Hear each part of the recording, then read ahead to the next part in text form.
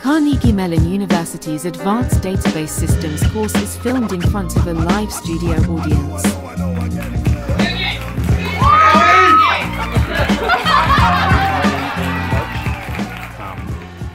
We're all going to die. Okay. But in the meantime, let's do databases. All right, so today's class, we're going to talk about networking protocols, and then this will be we're sort of hitting we'll call the second third. We're finishing up sort of the second third of the semester of the materials. So this week, and then for the next 2 weeks, we'll talk about query optimization. And then after that, we'll go through and start reading the papers for major systems and understanding how they work, and putting the things we talked about this semester, start seeing how they're going to be applied by the companies and the people building these various systems. Okay? So last class was all about how to take user-defined functions that the application developer has written, because they want to embed logic that would normally be in the application. They want to embed that directly inside of the database system and invoke it through a query. And the idea was through inlining techniques, we can convert the UDF constructs into to SQL, relational algebra, and then have that be exposed to the query optimizer to figure out what the intention, what the user-defined function actually wanted to do. All right, so this is an example, again, of pushing the application logic into the database system. So as I said at the end of last class, today's lecture is about how to sort of do the opposite of get data out of the database system and bring it over to the application, so the application can process it and do what it wants. So we'll first start off with talking about like what these different database access APIs look like. Then we'll go into more details of what the network protocols look like, and that was the paper you guys were assigned to read about just actually what do the bits look like and how it's inefficient for in modern application scenarios where data scientists may be working in pandas or some Python notebook, and just want to do a select star and get a bunch of data out and then do all the processing on the client side. So we'll see how the major database systems today, the existing protocols, are insufficient or just not designed for that kind of workload. And the answer is going to be, in the end, it's going to be Apache Arrow is the solution, right? So the paper you guys read came out before the Arrow database connectivity library stuff was defined, but they basically are reinventing the same thing, and then ADBC and Arrow will do the same thing. But we'll build up to that. Then we'll talk about additional optimizations we can do on the server side to make things run faster at the networking stack, or potentially for other parts of the system, by either doing kernel bypass or user space bypass. And then we'll finish up quickly, just talk about, okay, what are some additional optimizations we could do on the client side if we know our Python program or whatever it is talking to a database system and it's going to put some data into a data frame, all right? So I would say some of the things we'll talk about today will be applicable for backend communication between the various databases, like the workers in your system. Like, if it's a parallel system and one worker needs to communicate with another worker, or needs to communicate with the optimizer service or the scheduler service, right? A lot of these things that we'll talk about in that environment will still matter. Certainly, kernel bypass stuff could help, or user bypass stuff can help. But like this is really, we're going to mostly focus on like how do we actually expose data to the client and how to make that run efficiently. But we'll see when we go through the discussions of the real world systems where there are some optimizations we can apply in the back end. All right, so last class I showed a really quick demo of opening up the Postgres terminal and writing a SQL query and hitting enter and then getting back some results, right? That's sort of like a basic access method to the database system where you're sending a SQL query and you're getting back results that are meant to be printed out on the screen, right? Because it's meant to be interpretable by humans. But most queries aren't going to run like that. Most queries are going to want data in typically a binary form, because it can be fed into some kind of application code that wants to do some additional processing on it, right? So like in my example of the terminal, that's just plain text. And actually in that case of Postgres is actually going to send plain text data over the wire back to the client. We'll see one system in particular that actually does that no matter whether it's talking to an application or a terminal. But most systems are going to be doing binary data serialization. So you wouldn't actually want to write your application by just like piping out to pSQL or whatever the command line terminal you want to use. Instead, you're going to write your application using one of these different methods. And these aren't mutually exclusive, like you could, depending if your application maybe is written in C# or C++, you would use this. If it's Python, you use that, and so forth, right? So various systems are going to support some of these, but we'll see when we go through it that like the thing that we're really going to care about is just like the low-level network API of what the hell, again, how we're going to put bits on the wire, and then all of these methods, except for maybe the last one, can hide all that, right? So the first one is like this is sort of this is a proprietary API that the system exposes to you, typically through like a C library, and it's like you wouldn't want to write this for the application. This is like if you're writing a driver for these other ones here, you would use these kind of things. And you can look at the documentation for like MySQL and Postgres, right? They all have information about the API for like in the low-level C library, like how do you open up a connection, how do you send a query, how do you do authentication, and so forth, right? And you can use ChatGPT to write this kind of stuff, right? You basically say, write me a C program that uses libpq, which is the low-level C API interface that you would use to program in Postgres. But again, like you typically don't write programs like this. You'll use some other abstraction. You can even use a higher-level abstraction like an ORM, like if you're writing Django, Active Record, Ruby and Rails, SQLize, and Node.js, right? Underneath the covers, they may be calling the C API, but you as the application programmer aren't writing code against these things. So I want to focus now on these two. The Python one came later in the 90s, but you'll sort of see how things get built up over time. And a lot of things we'll talk about for using JDBC is applicable for whatever pick your favorite library.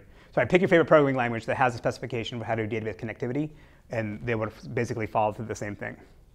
Because the big idea of what these APIs are going to do for us is that, in theory, instead of programming against the low-level like C API, like these things, instead we could program against these technically database system agnostic APIs. And then if we decided change what database server or database system we want to use, we wouldn't have to change any of our application code. Of course, that's not entirely true if you're writing raw SQL, because as we said many times, the SQL dialect could be different from one system to the next, but we can ignore that. So the history for this goes back into the late 80s, early 90s. Basically, prior to something like ODBC, it was just these C libraries that all the various database system vendors provided. So things weren't portable. You were writing, again, to a low-level API to talk to the database system that was very specific to the one database system you were using. And so there was people identified early on that it'd be nice that people writing a lot of applications, it'd be nice to have a standard way to do database connectivity and to send queries, get back results. So I think the first attempt was in the late 80s from Sybase. They had something generically called DB library that was meant to be like an open source standard. I don't know if it was actually open source. It was meant to be the standard everyone can implement. But that didn't go anywhere. And then Microsoft teamed up with this other company called Symma Technologies in the early 1990s, and they put forth this thing called ODBC. And so now pretty much every database system that you can think of today is going to have an ODBC implementation. Even if it's actually not a relational database system and doesn't support SQL, like MongoDB has an ODBC implementation, right? Because again, at some point you have to put it in the query command that you want to send over, and ODBC doesn't care that whether it's SQL or not. Just here's the thing I need to send to the server. But there's other APIs that are iterate over result sets, bind parameters to values and so forth, or values to parameters and so forth. So at a high level, it looks like this. So the ODBC is going to be based on the device driver model. It's sort of similar how the hardware works in PCs, where if you buy like a graphics card, the vendor that sells you the graphics card, they're also going to provide you with a driver that you can install in your OS to be able to communicate with the hardware. So the same idea, the database system vendor is going to be responsible for providing you with a driver that you can use based on the ODBC spec, and then communicate with the database server. So if the application wants to run some queries on the database, they go to the ODBC driver, and then the ODBC driver is responsible for sending the request over to the database server, getting back the result, and then marshaling it back into the form that's required by the ODBC spec, then expose it to your application. So this can mean things like if my client is expecting everything to be 32-bit integers, but the database server sends me back 64-bit integers, then the driver is responsible for converting that and cleaning things up. It also can do other things, like there's certain features that are in the ODBC spec that the database system doesn't support. Cursors, for example, like Postgres doesn't support cursors, like true cursors. Then the driver can emulate that, basically. Like send the query over, give you back a cursor to it, and then you're just iterating over the results that are cached on the client side. Right? So you can do a bunch of stuff in the driver. So the thing that we care about today is this piece here, right? The request going out and the response coming back. We're going to call this the wire protocol, the network protocol of the database system. So this is what we're going to focus on. Yes? Do commands received via ODBC, for example, where do they get inserted into the stream? Do they run through the query optimizer? Does it just like get converted to SQL and go through everything? So the question is like if I have a SQL query, where does that get converted into a plan? Well, my understanding is when you're using ODBC, you're using like standard calls. They don't really like SQL. No, but there'll be a prepare statement command, and you put a string in that'll be whatever the flavor of SQL the database system supports, and that won't be that can't. There's no way that can be universal across other database systems. But like the API call to say, here's the query I want to run, and then you execute it, get back a result. Now iterate over the result set and give me the for each row give me the second attribute, and I want that as an integer. All that's standardized. But the SQL itself just goes over the wire, and then all the parsing, the planning, the optimizing, all that happens over here. Okay. Yeah. Again, this is basically going to be calling typically the C API that I mentioned before. All right. So let's talk about, so again, this was the first one, the big one that really took off. And again, in the early to mid 90s, everybody was supporting ODBC at this point. And then Java comes along mid 90s, and then Sun recognized that if you want to build Java applications in the enterprise, they need to be able to talk about database systems, or talk to database systems. So they had to support something similar to ODBC, but for Java, right?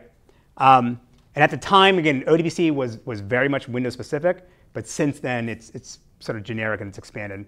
But at the time, it was Windows specific and for C++ applications, so it wouldn't work in the Java world, right? In the same way that Rust is the hot thing now, Java was the hot thing in the mid 90s. Right? The idea was like you write your program once and the JVM can then run it anywhere. Like that was mind blowing for people back then. Go was the hot thing 10 years ago. There's always some kind of fad. All right, so JDBC comes along, and you can sort of think of this as like, again, it's basically the same thing as ODBC, just now it's for Java instead of C. But because they were trying to bootstrap this new connectivity API to an existing ecosystem, a bunch of database systems that already supported ODBC, and they want to be able to people get up and running for any possible data system as soon as possible, they have different variations of how you can build a native, or how to build a JDBC library or API or implementation of it. And they have various methods to sort of bridge the gap between what was available at the time versus what came on later.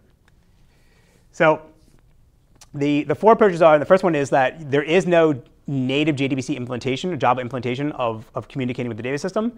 So instead what you provide is basically a bridge or a wrapper in Java that then invokes ODBC, like the actual shared objects, the C code, that communicates with the database system, right? So this was meant to be like, again, if you have a database system that doesn't support JDBC yet, you could just wrap something around ODBC and use that.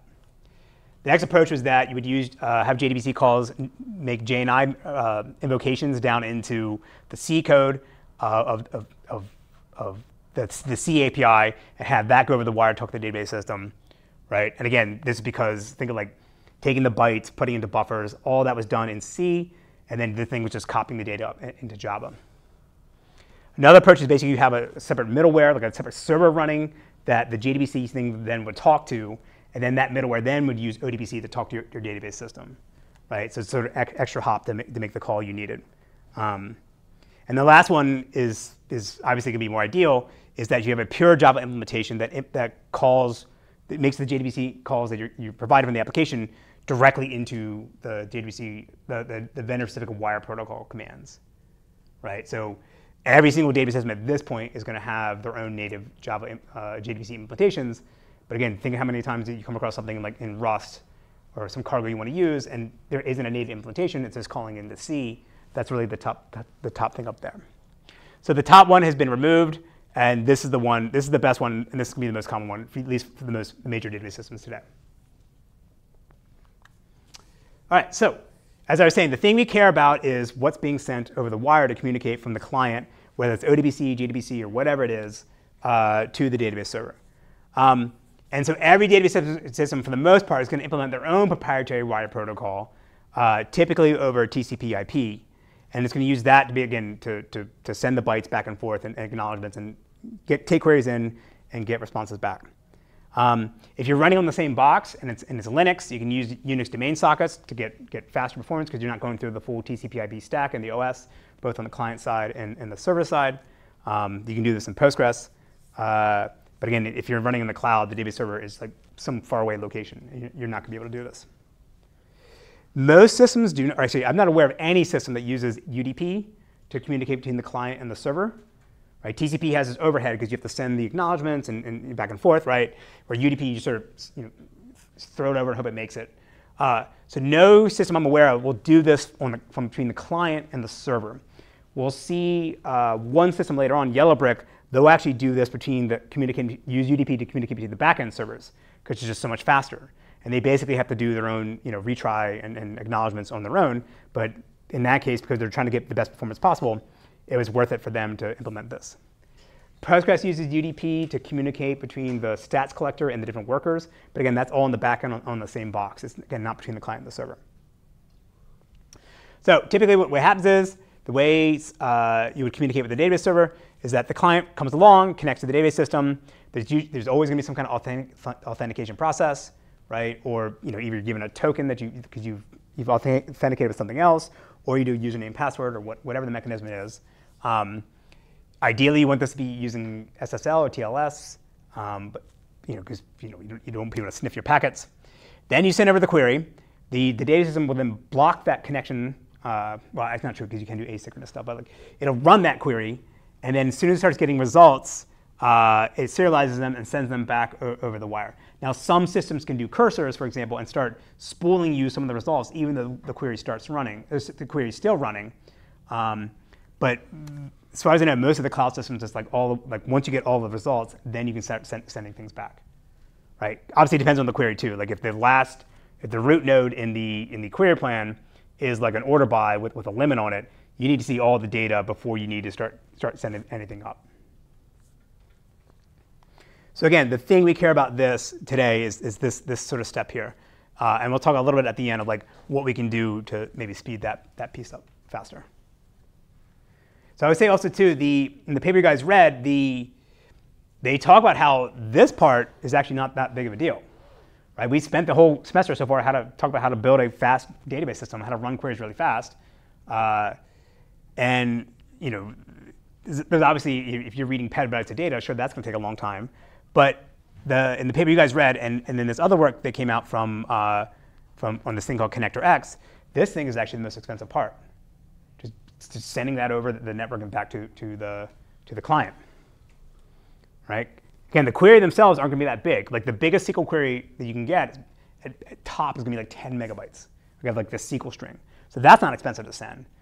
It's sending the results back is going to be, because there'll be various steps along the way because you may have to copy it in the form that the client or network protocol wants, and that may not be the same as you're natively storing in the database. Yes? How would a SQL query reach 10 megabytes? The question is, how would a SQL query reach 10 megabytes?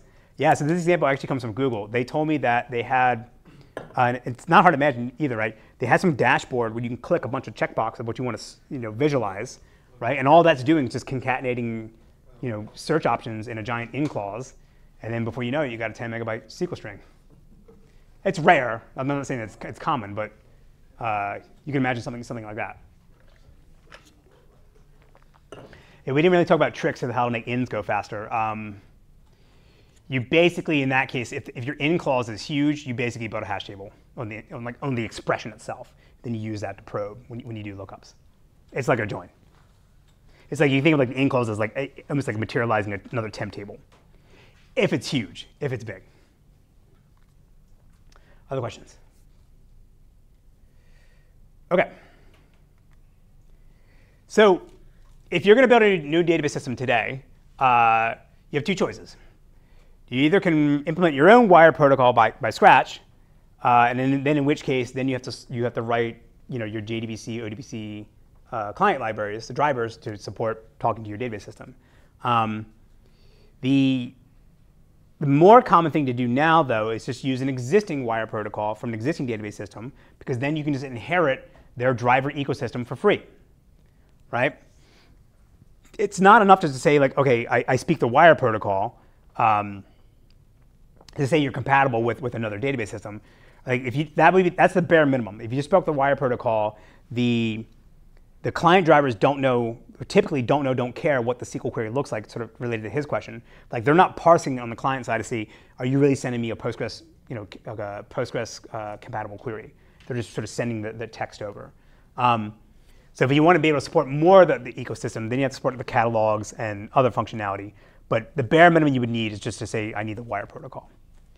So it's about 50-50 now. It didn't used to be this way. But the two most common wire protocols that are going to be reused is going to be MySQL and Postgres. MySQL used to be number one. Postgres is actually becoming more and more popular. And that's partly because there's a lot of databases that are like forks of Postgres, where they keep the sort of the top half, including the network layer. So you're speaking the wire protocol, and then they rewrite the bottom layer. Right? That's what Neon does, and Redshift and others do. The third most common wire protocol is actually Redis. And this is because it's so simple. It's like just text-based, like get and sets and simple things like that. But again, if you support these existing protocols, someone can run against your new database system without having to rewrite their application or change what driver they're using, because you just piggyback off of the existing driver implementations. Snowflake, interestingly, did not do this. I think it's a different time. Snowflake decided, we're going to write our own wire protocol from scratch, including their own SQL dialect from scratch. They started in 2011, 2012. I think if you're going to build a new system today, it'd be a hard decision to do that, because there's just so much stuff you can reuse if you speak the Postgres wire protocol. All right, so the paper I had you guys read was about how to get, how to improve the wire protocol between these different database systems. And they sort of focus on 4 key design decisions. I would say also the background of this paper is that this is from the MongoDB Lite project, which was a precursor to DuckDB. So Hannes and Mark, who are the authors of this paper, as part of the work they were doing when trying to make MongoDB be embeddable, they realized all the problems they were having of getting data in and out into like pandas and R programs, even if you're still running in the same process. So this is sort of what led them to throw away the code and start building DuckDB. So this, again, it's the same team, but this is before DuckDB became a thing. And again, this paper is focused on doing large data exports. So it's not complex queries of doing a bunch of joins and a bunch of sophisticated aggregations. It's more or less like select star queries, or even getting a subset of the columns projected out to then be able to feed that into a Pandas or Python program to do additional computation or train machine learning models and so forth, right? So this paper is really about how to get data out of the server into the client. So now whatever optimizations we're going to be talking about today, you're going to have to also implement them in the client driver. Because if you start compressing things on the server side, send that over the wire, if the client doesn't know how to decompress them, then like the data is useless. Or likewise, if I convert from a row-oriented format to a columnar format, if the client doesn't know that you did that transpose, then it's all useless, right? And so typically client drivers are going to be very conservative, and they're not going to want to have a lot of extended capabilities in them, because now you have to support that for every single possible language you ever want to support. So if you have like the C API and you just wrap that around the various different programming languages, then that's fine because you just sort of implement it once. But as I was saying before, ideally you want to have a native implementation of your client driver in whatever programming language you're running in, so you don't have this copying over between like C or to whatever programming language you want, right? And so if now you have all these additional features in your client driver, Well, now every programming language that implements your client driver has to implement the same thing. And that becomes could become problematic because it's fractured. People don't implement all the same capabilities, right? So there's a trade-off between how sophisticated we can be versus what people are actually going to be able to do in the client drivers. Furthermore, in a modern scenario, we haven't really talked about Lambda functions or serverless applications, but a very common scenario now is like the communication between the database server is like I spin up a Lambda function, which is like, say some Python thing that is run. It connects to the database server, does authentication, sends some queries, get back results, and then does some minor processing, and then goes away. So in that case, you're paying for the compute time on the serverless function, and you don't want to have to do a bunch of expensive deserialization if you have a very sophisticated client protocol. And again, the answer is going to be Apache Arrow is going to be the right solution to this. That's sort of a spoiler. All right, so we're going to go through these four major pieces one by one and see what the trade-offs are. Again, not just for performance, but also again from the engineering side on the client. So the first one is going to be kind of obvious, right? Because this is why we started off in the semester: row store versus a column store. And ODBC and JDBC are by their nature are row-oriented APIs because they were developed in the 1990s, early 1990s, before columnar databases were a thing. Right? The paper in columnar databases, the first one in column stores is like 82, 83, but that's a theory paper. There was a Swedish system that was technically a column store, but like in the 70s, but no one's ever heard of that. Sybase IQ is probably the first one that came along with it. It was a true column store implementation, but that's like 97, 98. So again, ODBC comes along in 1990, column stores aren't a thing. And most of the applications people are writing are like business applications that are like going fetching one order record or single entities, single information, right? So it's inherently row-oriented. So in this world, what's going to happen is the server is going to take all the tuples that it's getting part of its output, and even though on the server side it may be storing them as a column store, it's going to stitch them back together, materialize them back together, because the client protocol, the wire protocol, wants it in a row-oriented manner. Because then you write applications in sort of pseudo JDBC, stuff like this. You're going to iterate over the result set and get one tuple at a time and extract out the data you want row by row. But if we switch to a columnar format, then this could be bad too, because if I ever need to get multiple data for a single tuple across multiple columns, then I have to write some weird code of like iterate over the columns and iterate over the next rows and try to put stitch things back together. Again, this is not real code. This is some pseudocode here, right? So the solution is basically the same thing we talked at the very beginning. We want a PAX-based model because now we can operate over batches of tuples. And although we're going to be sending them the data out in a columnar fashion, we'll group them together in row groups or small enough chunks where all the data we would need for a single tuple will be close together, right? So this is what Arrow does, as we talked about. And so Arrow has this thing called the Arrow database connectivity, and it's basically like JDBC or ODBC. It's a specification, a programming API to how to interact with a database system and operate over getting back vectors. And so if now your database system supports ADBC, which some systems do, like Snowflake, for example, then now I can make requests, send a SQL query over to the database system and get it back in native Arrow form, and then I can integrate that and use that in my application any way that I want without having to do any copying or deserialization because it's already in a vector format. So we're not going to go through like what ADBC is. Again, not everyone actually supports it, but this is basically what Hannes and Mark are going to propose. Like, hey, it'd be nice if we had this vector-based API, and this is what came out later, right? Because the paper you guys read predates ADBC. Okay, so now if we want to begin, assuming we're sending things back as vectors, how we want to support compression. And this basically is going to smell like, again, all the stuff we talked about before in storage of this trade-off between having general purpose or naive compression of just taking blocks of data and throwing gzip or snappy at it versus having a more lightweight encoding scheme that's specific to the actual data that I'm storing. So again, the easiest approach is to do just gzip or snappy or z standard. And this is basically you do all the same wire protocol construction of the packets of messages that you would normally do, but right before you send it over the wire, you just run gzip or snappy on it to compress it before it sends it over. And the client basically does the reverse of it. So this is not that common. It's not on by default for most systems, but I know for like Oracle and actually Snowflake it might be on by default, but like a real low light compression. But Oracle, MySQL, and BigQuery, these are things you can go add on after the fact. BigQuery is doing this over HTTP, so I think it's just part of the HTTP client protocol. They're adding gzip, right? Oracle added this in, I think, 2013.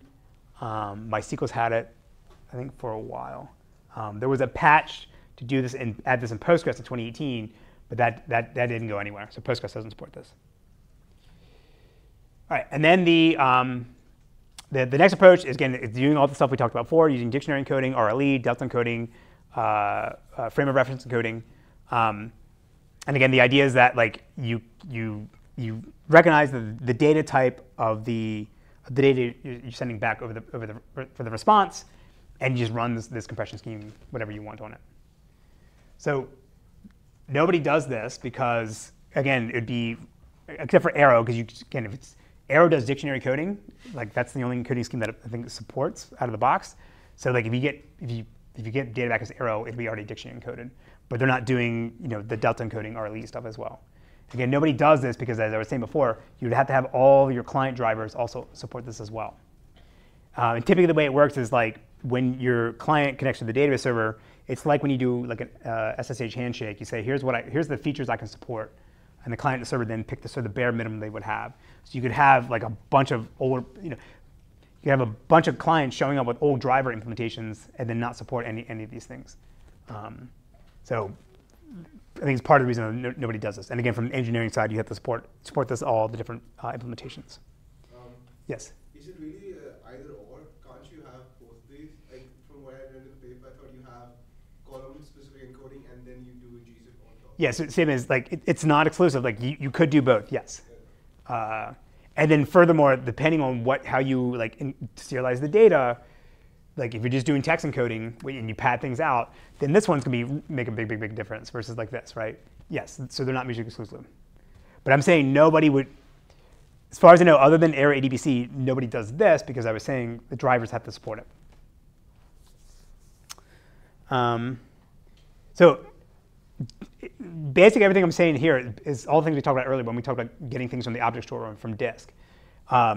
When the communication channel between the storage or between the client and the server is slow, then heavyweight compression is going to be much better because we're willing to pay that trade-off of spending more CPU cycles to compress the data down to smaller and smaller sizes, because then that'll speed things up as we send it over, right? And obviously, the larger the chunks of data we're sending over, the better compression ratio we'll get. Next is how do we want to sort of serialize and encode the data we're sending over. So the first approach is the most common one where you do binary encoding. And this is where you're basically sending the data from the client to the server in the same low-level binary form that it's being represented in your database, at least ideally, not always the case though. And in this case here, the client is responsible for dealing with any endianness issues.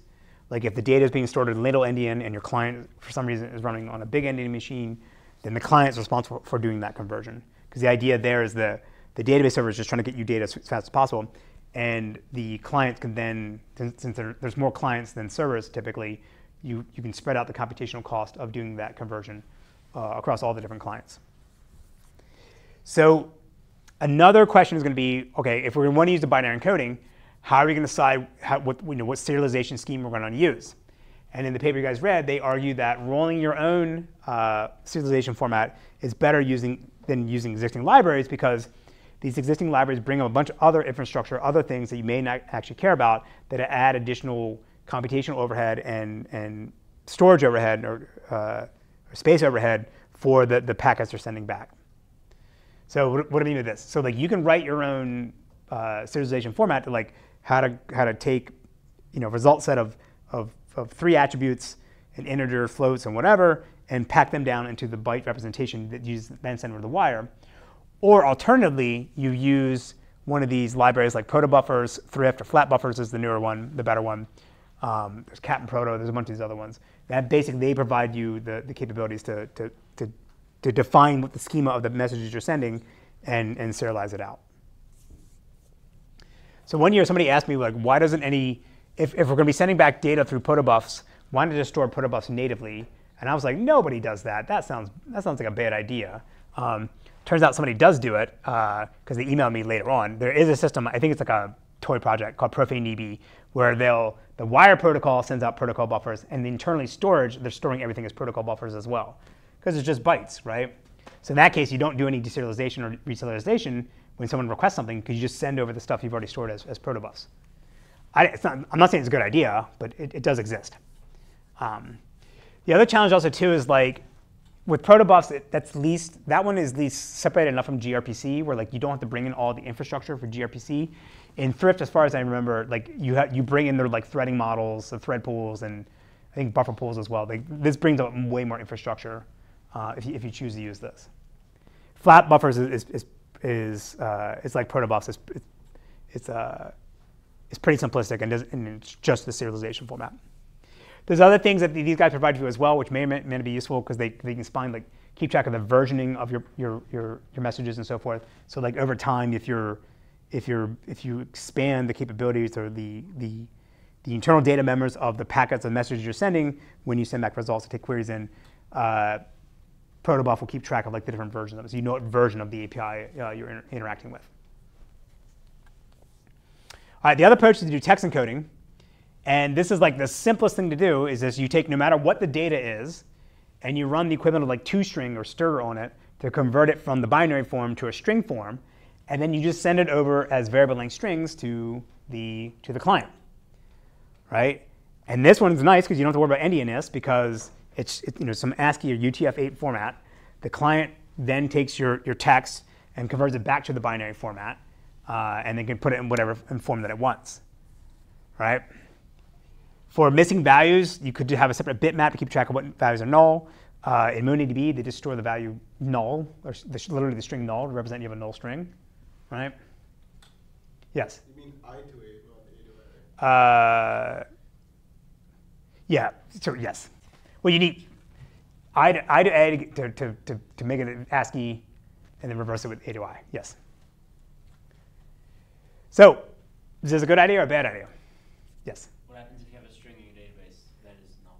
What if it's the word null in your database? As he points out, what if the string literally is just null? What do you do? I don't know. This is MongoDB. I forget what they did. Is this a good, other than his how do you store null? Is this a good idea or a bad idea? Why? He says bad idea. Why? What is his hand gesture? Well, it explodes the size of their data, right? Explodes the size of the data. Uh-huh. There's no bitmap or anything like that. I can just make it sound efficient. Uh-huh. Sir, why do we need texting? Why do this? Why can't we just like say, okay, this is the start of the string, this is how long it is, treat the next couple of bytes as a string? Like why do we need to translate it at all? Like what is the encoding actually doing here? So like encoding means like this. If I have a 4-byte, 30-bit integer, 1, 2, 3, 4, 5, 6, when I send it over the wire to the client, I'm literally going to convert it into the string, the ASCII string, character 1, character 2, character 3, character 4, 5, 6. And then I'll do what you said. I'll store the length of the string in front of it, or I could do null termination. But like every piece of data that I'm sending over in a record is going to be a string form of it. But in binary, what is the difference? What is the difference? Yeah. Well, again, so like I can store. Change the endianness? Is that it? No. So like this is storing, like this is if you look at the bits, this will be 32 bits to store this number. Oh, that number. Okay. Yes. This is going to be, each of these is going to be, say, 1 byte to store the character 1, the ASCII character 1. Okay. Right? And you have to store the size as well. And you have to store the size or the null terminator. Or keep it fixed length, which is the next one. So good idea or bad idea? Bad idea is because more data, and obviously the null terminator, if you use that, then what happens to, it's Ben's pointer.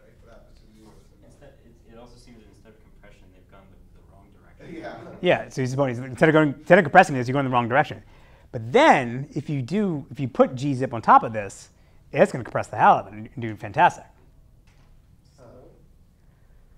Potentially, yes. Maybe it's good on dial-up. I mean, it's slower computation. Yes. Why would gzip work better on approach 2 than it would work on approach 1? Because there's going to be more things to compress. Because there's more bits. That's like A lot.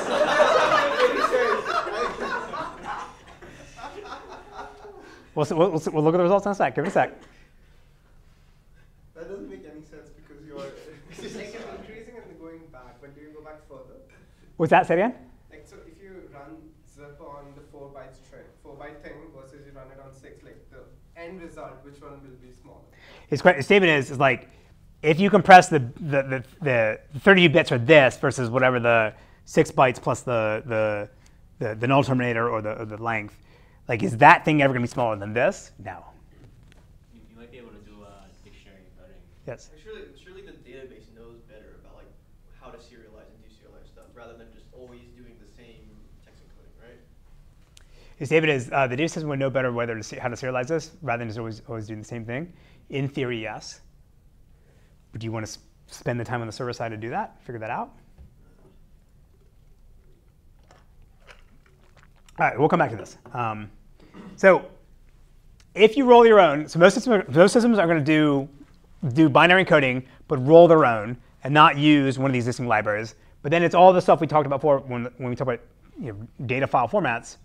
We have to do the null mask, keep track of data types, keep track of the sizes of the data in the messages, right? That's fine. We know how to write that stuff because we had to do it for storage anyway, right? It's just more work. Whereas like protobuf gives you a bunch of stuff for free, but as all things in CS, you pay a cost. All right, this one we've already talked about. How are you going to represent actually the length of strings?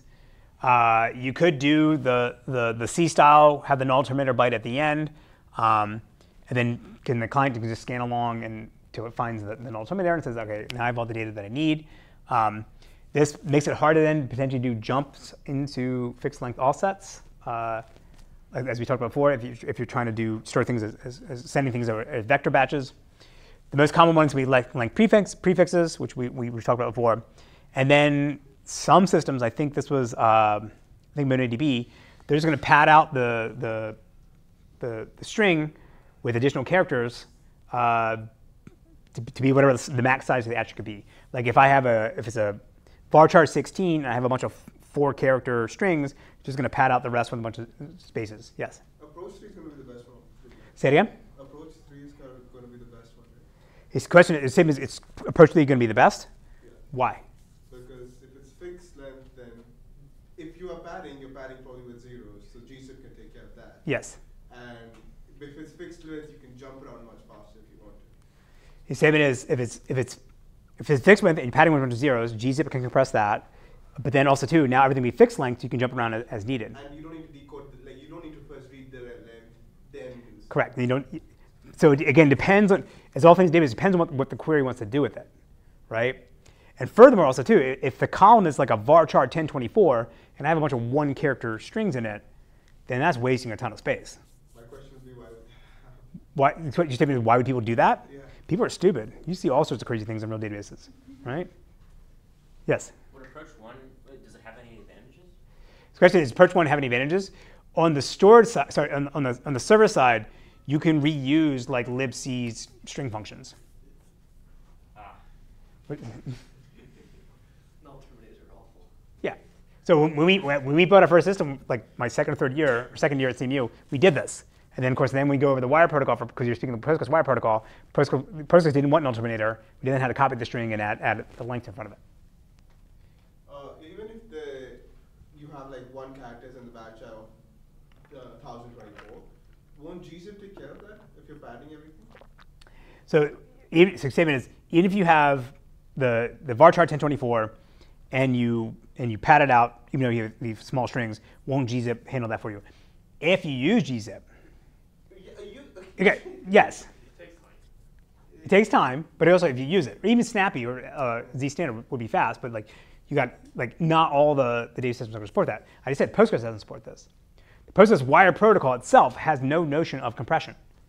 You can hack it by like tunneling all your traffic over SSH and compress that, but that's an extra hop, and that sounds crazy. But like the Postgres wire protocol, as far as I know, at least in 2024, does not have like a flag that say this is going to be compressed. MySQL has it. Oracle has it. Not other systems do not. So again, sometimes one's going to be faster. Sometimes two's going to be faster. No system is going to do both. No system is going to try to figure out, okay, based on what what the data looks like and what your query looks like, I'm going to give you one versus the other. Because again, that's more engineering overhead that you got to support now on the server side and on the client side, and it's just not worth it. Right? This will be the fastest if your data set size is small. If it's all char ones, this is going to be the fastest because you don't store the length. Okay, I'm going to show. I'll say also too, like as all things we talked about before, these aren't independent, right? Like if I choose one of these, that'll affect whether what kind of compression scheme I want to use. Right? But that's very similar to the stuff we talked about when we talk about data on disk. So I'm going to show two graphs here. So the first is going to be what happens when we just send one tuple from the database system to the client. And the idea is here just to look at what the overhead of like just all the infrastructure around the messages of sending the query and getting back the result. And for all these systems except for Hive, these are all going to be using ODBC. Hive is going to be using JDBC. And I forget the reason why they did that. So here's the numbers, right? And they're listed in order of performance. So the first thing to point out here is that here's MongoDB that's using the text encoding thing that we talked about before. They're sending over, converting all the binary data into string form and sending that over, right? All the other ones are using binary encoding. But yet MongoDB is the second fastest or third fastest, right? Why? Power of gzip? It says power of gzip. Faster without gzip. What's that? MySQL seems to be faster without gzip. Yep. No, that's probably because it's one tuple. Gzip will really help if it's more. Right. So is gzip helping him here? No. So all right, so let's talk about why the other ones are slow, right? So the slowest one is Hive, right? The reason why that's, according to the paper, why that's slow is they're using Thrift. So Thrift is going to do copying things in and out of Thrift buffers, so that additional mem copies to get data onto Thrift on the server side, and then on the client side, copying out of their buffers as well. And then Thrift is also going to sending over a bunch of different metadata about what the structure of the message is going to be.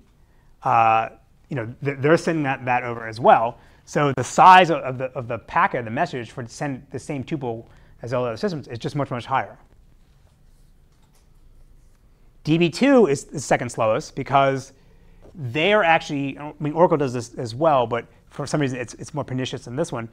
They're actually also basically re-implementing acknowledgments on top of TCP/IP. So TCP/IP is already going to be doing like, sending ACKs back.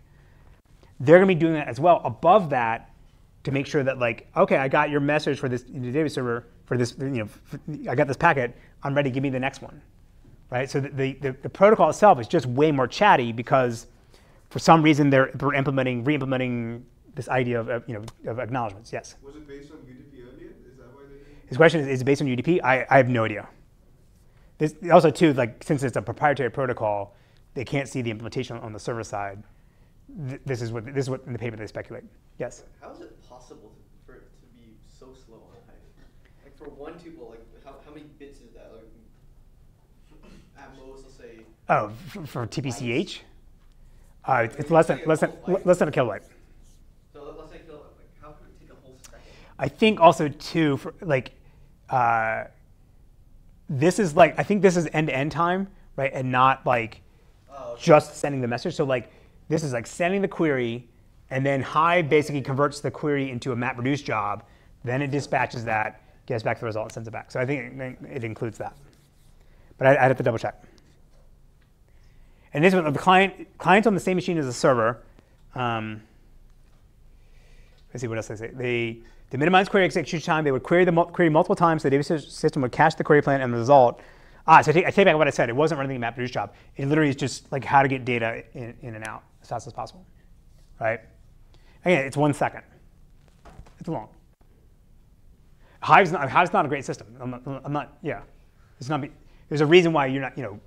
Facebook ditched it and wrote Presto, right?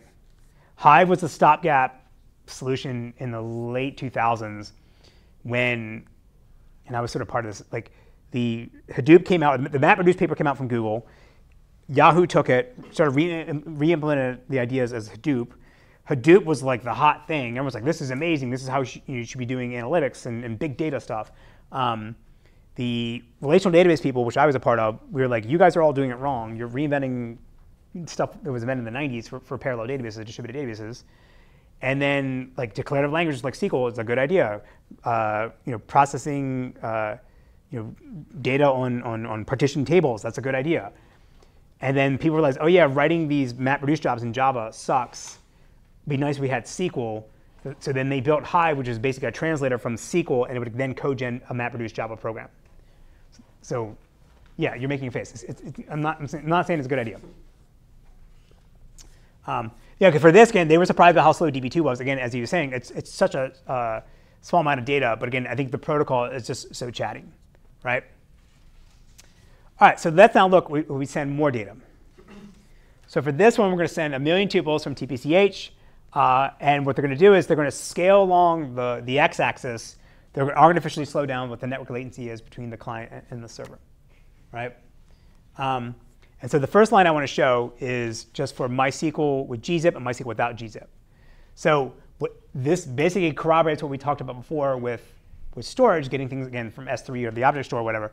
When the network's really fast, you don't want to compress the data because the CPU cost of doing that additional compression is just not worth the penalty, or it's not worth it because the network is so fast. And so that's why you see this gap here. When the network's really fast, not using compression is the better way to go, even though you are sending more bytes. But then even though we are log scale here, but as we get to a slower speed, so 100 milliseconds for the latency, again, we're log scale, but the compression one actually is slightly better, right? Because in that case, the CPU overhead is not the dominating factor of getting the data out. Right? It's basically the compression overhead is bad when trade-off the network is fast, right? So now we bring back all the other ones, right? And they all basically converge or sort of moving along in the same way as expected, right? The time it takes to get the data out of the database server goes up as the network gets slower. But what's surprising here is that you can kind of see that in the case of Oracle, they're one of the faster ones when the network is fast, but then as the network gets slower, they're now the second slowest, right? DB2 is always the slowest. Hive actually beats, Hive is actually beating DB2 on the slower network. And so Oracle is a proprietary protocol. We can't see the implementation of it, but they speculate again, just like in the case of DB2, Oracle is also sending their own acknowledgments back and forth, and it just becomes more dominating cost when the network gets slower. So again, all of these except for MongoDB are binary protocols, but MongoDB is actually is the third best after MySQL and MySQL gzip. Because it's simple, yes. Does the benefit from compression also apply to other systems other than MySQL? This question is, do you get the same benefit of compression for the other systems as MySQL? I would assume yes. Like Oracle, you could test it. I would say yes, because the Oracle wire protocol, the actual bits themselves may be different than what MySQL is, but it's a binary-based protocol, like MySQL. So it'd probably be the same. Why do they only implement gzip on MySQL? Exception, why do they only turn on gzip for MySQL? I don't know. Yeah. OK. So I'm going to show another result from a different paper. This is a paper we wrote with one of my former master's students, now a PhD student at MIT, and then Wes McKinney, the guy from Apache Arrow. So for this one, this is from our older system, Peloton or Noise Page, and the idea was how fast can we get the line item table out of the order line table out of TPCC. So like roughly a 7 gigabyte data. How fast can we get it to the client? So the client isn't doing any computation on it. It's just how fast can you get it. And so our system supported the Postgres wire protocol. So this is the default like Postgres wire protocol without compression, row based. This is how fast you can get the data out. So natively, our system was storing everything as Apache Arrow tables. So that in our system, you could do transactions. Then over time, as the data got cold and you weren't modifying it anymore, it would just then flip some bits around, and then it would be natively sorting Apache Arrow. So this next bar here is what you get from what they were proposing in the paper you guys read of like here's the vectorized version of the Postgres wire protocol where you're sending things as a PAX format rather than as row oriented. But then the next approach is using the early precursor to ADBC, the Arrow connectivity stuff, where this is like natively sending out the Apache Arrow data in its form without doing any translation, just natively shoving that to the Python application. And so it's faster because there's no conversion to convert it into a different form, right? It's exactly for what we're sending the data we're storing natively in memory. We're just shoving those bytes right out. And so now the last one is RDMA. I'll cover what that is in a second. Basically, this is like a network accelerator to do kernel bypass to literally get the data out of memory, put it on the NIC, and send it out without having to copy things into the CPU first. And I forget I think we used InfiniBand for this one. But again, this one also is just sending out native Arrow blocks rather than doing the conversion. So again, even though the paper you guys read didn't implement, didn't have Arrow at the time to send data out, the performance difference I think would look like this. So here's what I'm saying. Something like ADBC, just shoving data out as Arrow is the right way to go if you're building a modern system today. Yes? Is there a cost to convert whatever it is Postgres to Arrow first? Its question is there a cost to convert whatever Postgres is into Arrow? Yeah. I mean, certainly yes. So doesn't that 150, like that shows the cost of converting like Postgres to the whatever format the paper?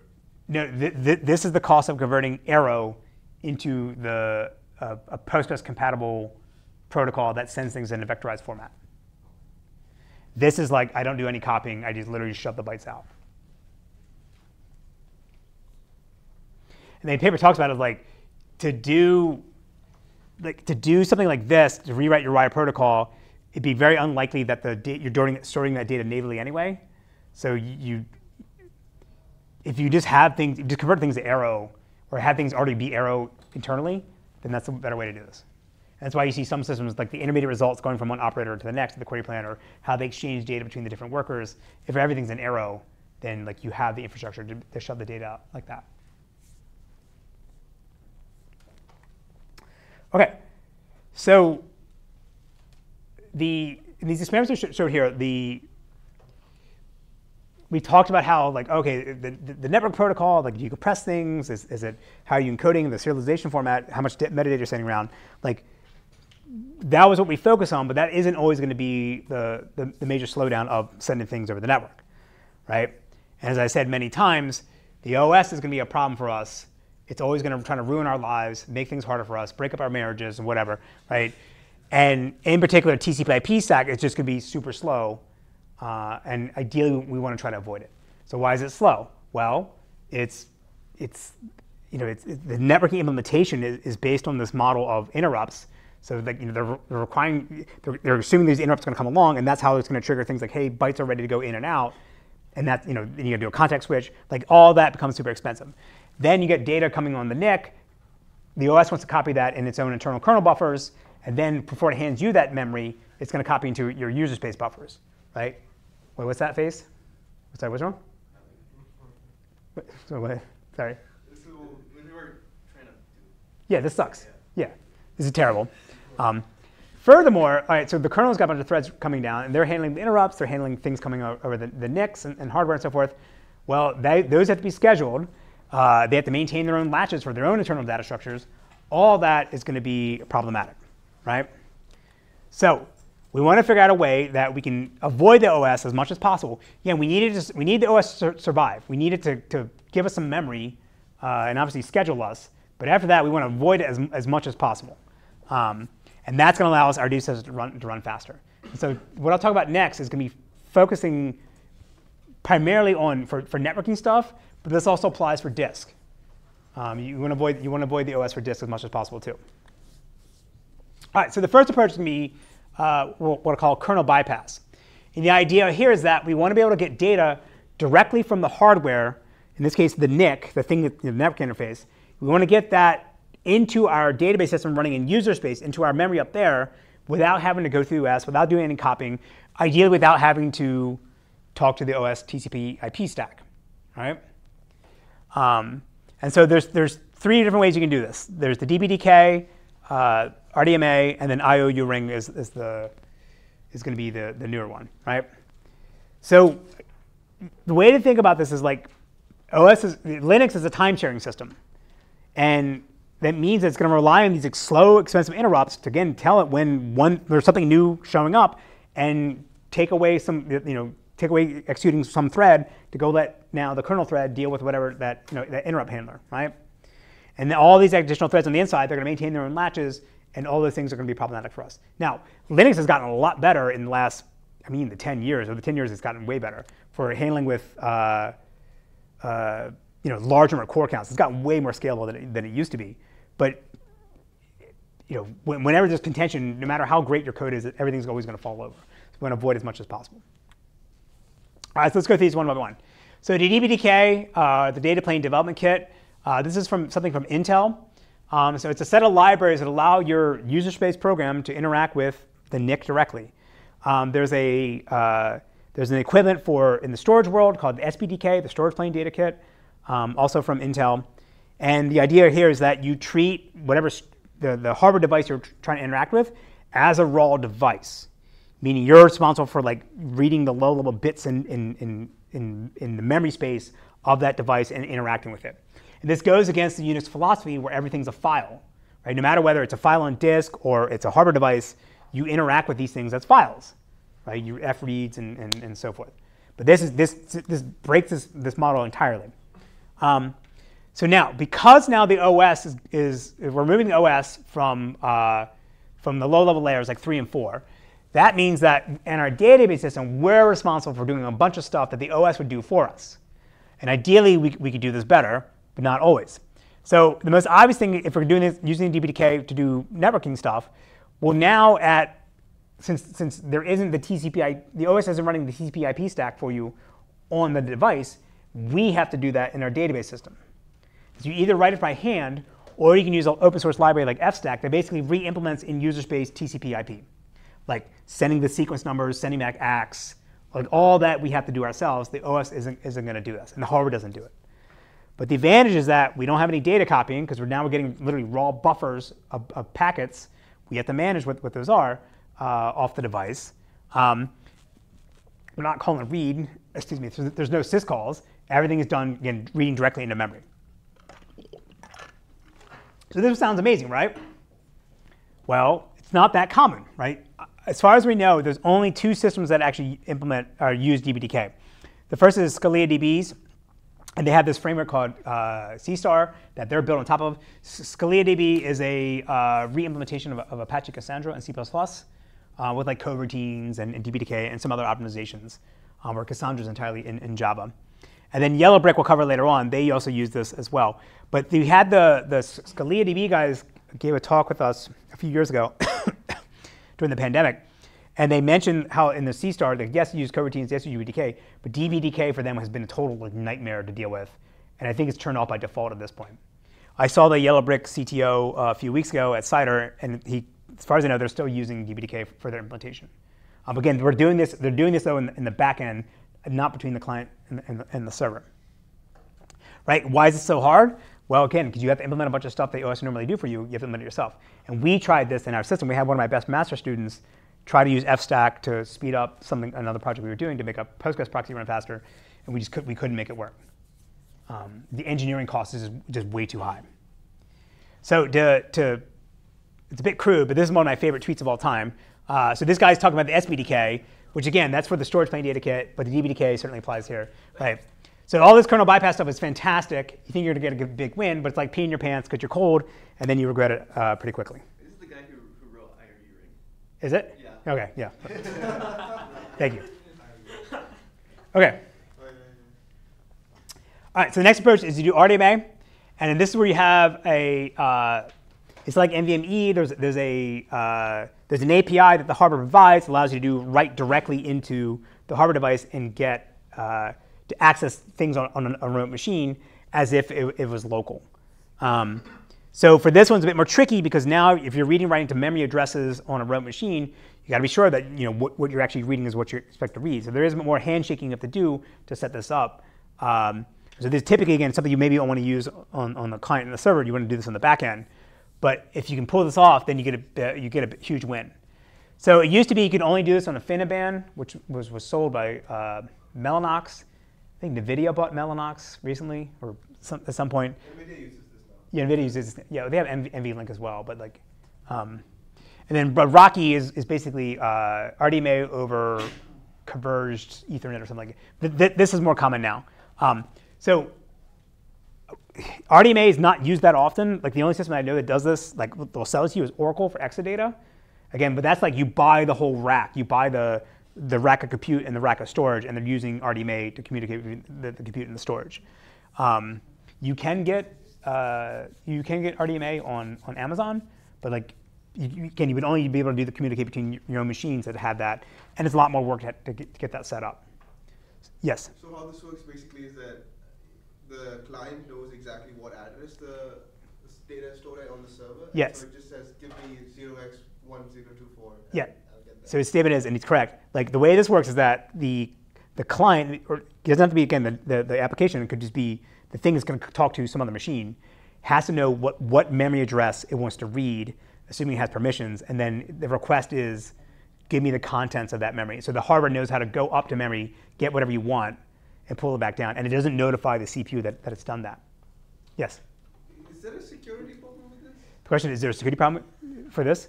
Sure, but like, you run this in your VPC, you don't expose this over the public internet. Again, if you're buying Exadata, these things are like millions of dollars. Oh, yeah. You're running this on-prem, it's a locked cage. The traffic is just between these two things. All right, so the last one is IOU ring, which I think some of you guys are familiar with. But this was an extension to in Linux to sort of clean up their asynchronous I/O API that allows you to do asynchronous requests to a hardware device, either storage or networking. It was originally storage, and then they added networking 2 years ago. And basically, the idea is that you have these circular buffers where you submit a request and say, I want this data from this storage device or this hardware device. Then you get like a callback you provide it to say, OK, when it's available in my buffer, let me know. So you can make a bunch of these requests. I don't think it's not entirely bypassing the kernel. It's just less. You're not paying the overhead of making the syscall and block waiting for the data, right? So you make the request to do whatever it is, the read or write, and whatever on the memory that you provide the OS. The OS does it for you in a kernel thread, and then once it completes the task you asked it to do, it puts the result in a queue and then gives you a callback, right? So again, this is a low latency way to avoid the overhead of a full syscall to talk to a hardware device, but you're still relying on the OS to do the low-level marshalling of data in and off the device. Yes? Correct me if I'm wrong, but I thought there was no callback. I thought you just check the completion queue. The library. There's 4 different ways to do it. So you can either be polling, like keep checking, or you can also block if you want to. But you can also have a callback. And there's a bunch of these libraries, and you guys look them up for Rust. There's one in Linux or in C++. They provide different program APIs. I don't know which one's the most common.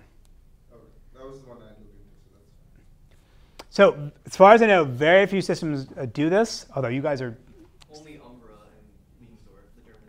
Well, I knew there's 2 more. There is? Yeah. So the first one is QuestDB. So they talk about was it 2022, how they added IOU ring. And then for this one, QuestDB is a Java, the top part of it is Java, and they use JNI to call down C++ code. Tiger Beetle is another one, and they're using IO ring, but this is for transactional stuff. This is actually written in Zig, not Rust, and so I think there's some library in Zig that made this easier for them to do. But huh? It's in their standard library. Yeah, and we talked to somebody recently or yesterday who was like, they implemented fast lanes in Zig because the SIMD stuff was way better than Rust. The interesting one though is ClickHouse. So they came out with a blog article in 2021 about, hey, they're adding IU ring and asynchronous IO to ClickHouse. I say we had a guy give a talk from the Postgres team about adding IOU ring to Postgres, but like that's going to be, I think, years away because they're rewriting the whole storage layer in Postgres. And I think they're finally going to get rid of the OS page cache, which is nice. But anyway, so there's this blog article that talks about like, hey, look, here's what IOU ring can do for us. It's going to be a big win. He submitted a pull request. But then when you go look at the pull request, lo and behold, you come down here, and here's one of the original developers of ClickHouse and the current CTO. He basically says, like, yeah, he tried adding it, but it was marginal improvement, and it became an engineering nightmare. Right? He says, it became so complicated that even an experienced C++ engineer, the author of the code, could not figure out why there are rare hangs of queries. Right? They found through their testing. So the blog article is 2021. This post is 2022. But then in the release of ClickHouse in February 2023, here's the same dude giving a live stream talking about how they've now added IU ring. So they did end up merging this code. And they're touting how it's the magic pill to make IO less slow, right, in his webinar. But then you go look at the pull request again. And this is just a few weeks ago, or a few months ago. He's posting here, I didn't observe IOU ring to be much slower, but also I have no big expectations because I wasn't able to find cases when it's faster. Because he's responding to somebody up above that talks about how like IOU ring, when you enable that, makes his queries run slower.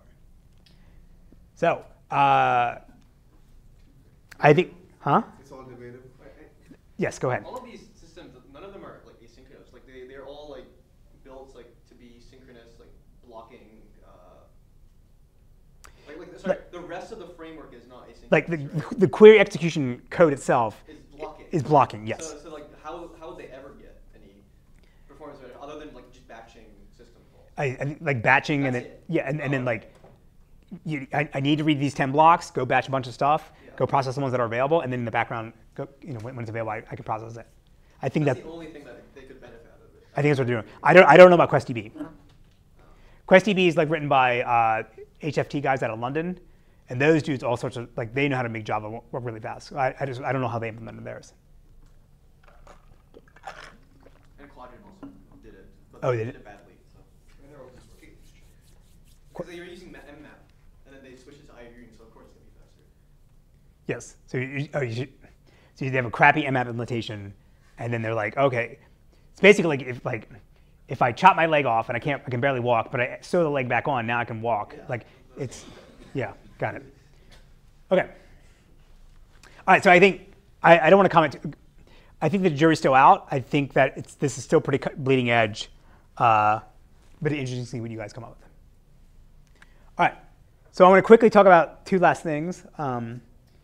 So these are all sort of kernel bypass methods, but there's another alternative is instead of trying to avoid talking to the kernel, what if we put things in the kernel that we would want, right? To avoid copying up into user space. So for the sake of time, let me skip this.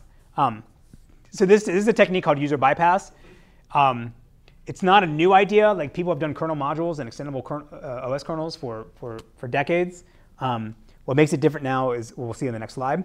But the idea here is that instead of trying to again bypass this part here and pull a bunch of this logic up into the database system, what if we can put database system logic down in the kernel, and so that when data comes in, we can process it or do whatever we want on it as quickly as possible without having to come into user space, and then if necessary, go back down to the harbor to send things back immediately. So this makes sense when the data that's coming in with the network or whatever it is doesn't need to be retained for a long time. Like if it's like say an acknowledgement message and I need to keep track of that I got it and that I don't need to retain it, then this technique could potentially would work, right? So because you avoid all the overhead of copying buffers, of scheduling additional threads, and making system calls, because everything now is just running inside the kernel, right? Which is always going to be faster. So as I said, kernel modules are one way to do this, but like if you've ever written a kernel module before, you can ask ChatGPT.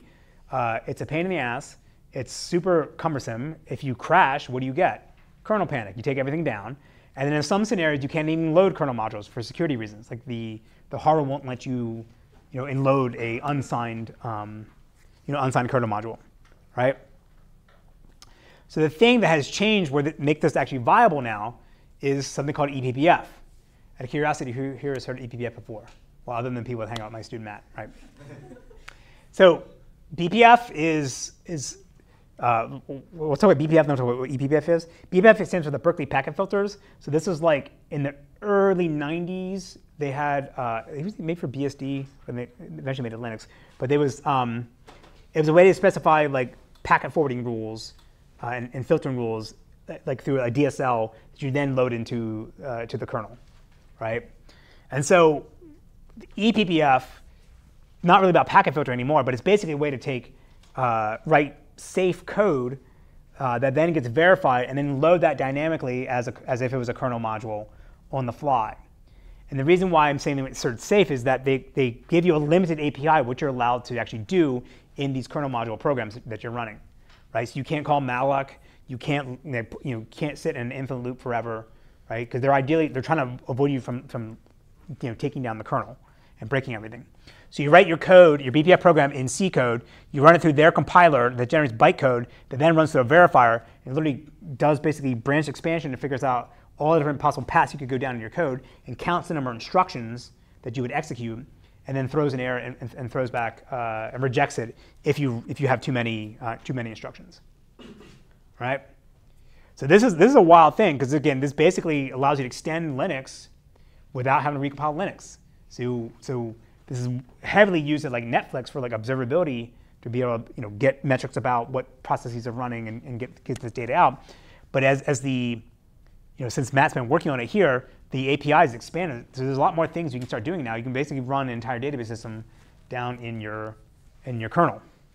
So whether or not that's a good idea or not, that's what his research is going to figure out. But the idea is that can we start thinking about what parts of the database system that we're spending a lot of time on, moving data back and forth between the OS or the hardware and the database system, what can we start pushing down?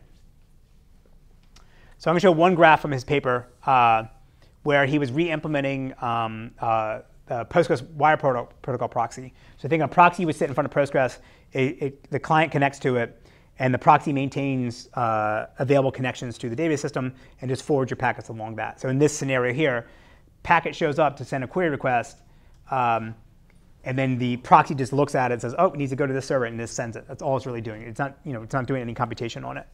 So we're comparing it to PG Bouncer, which is the most common proxy implementation used for Postgres. Odyssey is out of the index, and this is like doing, it runs in user space, but they're using like handwritten coroutines written in assembly, where the assembly overwrites the stacks of other threads to inject like what the next thread to run. It's very impressive, but it's very complicated. And then ours is based on, it's a fork of PG Bouncer, where all of the authentication stuff happens up in the user space, like SSL setup and things like that.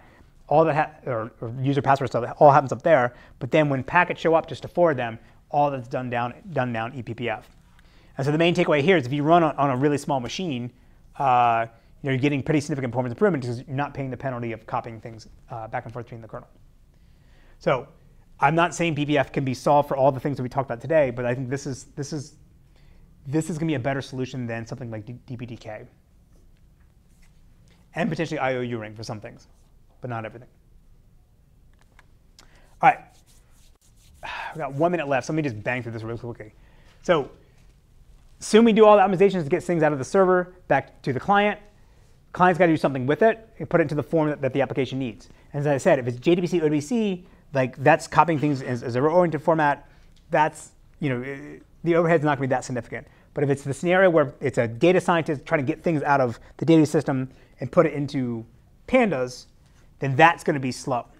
So this here, this is an experiment they did where they took pandas, ran a SQL query through pandas SQL API, that went to PostgreSQL, got data back, and then converted it into a data frame. Data frame is like the table abstraction in pandas and a bunch of other Python systems.